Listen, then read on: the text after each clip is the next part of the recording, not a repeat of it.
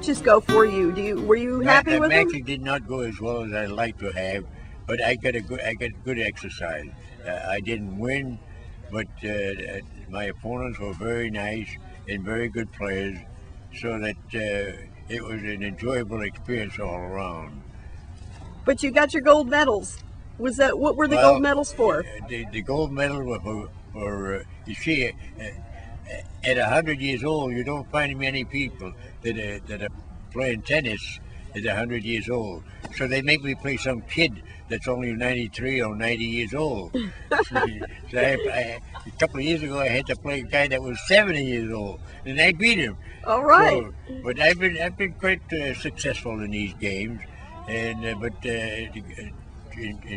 in these particular games in California, I did not win. But the fact that I am the only one in my age bracket, I received a gold medal. That's wonderful. So what's up for you next?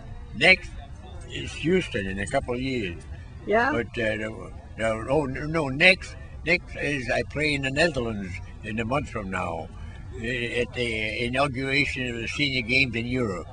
Wonderful. The first games are being started in Holland, in the Netherlands, and I'm due to play over there.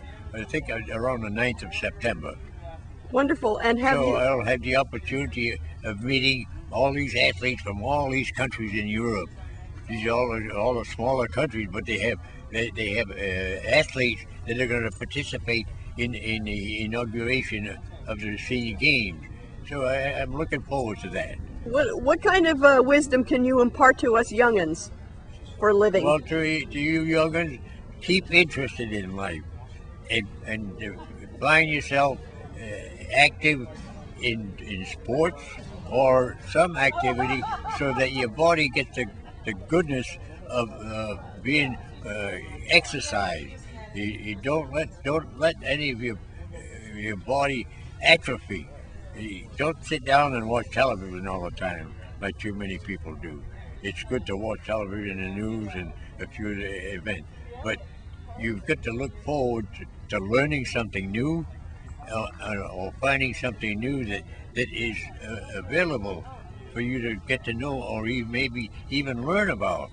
So because you never can figure whether you're going to change career or not.